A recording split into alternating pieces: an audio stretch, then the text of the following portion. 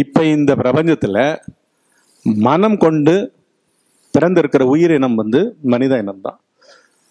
இந்த கோள்ல தான் நம்ம இருக்கோம்.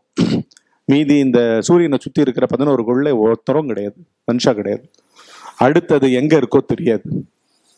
இங்கே கூட காற்று மண்டலம் கூட வந்து ஒரு சில கிலோமீட்டர்ஸ்க்கு மேல காற்று மண்டலம் கிடையாது.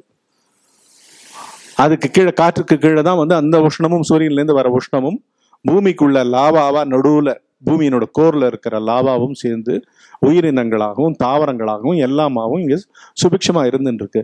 ஆப்பர்ச்சுனிட்டியே இந்த பிறப்புல இந்த பூமியில இங்க பிறந்திருக்கும் போதுதான் இந்த ஆப்பர்ச்சுனிட்டி கிடைச்சிருக்கிற அந்த மனத்தை கொண்டு போய் இவங்க கிட்ட போய் அடகு வச்சா அவங்க கதி என்ன ஆகும்?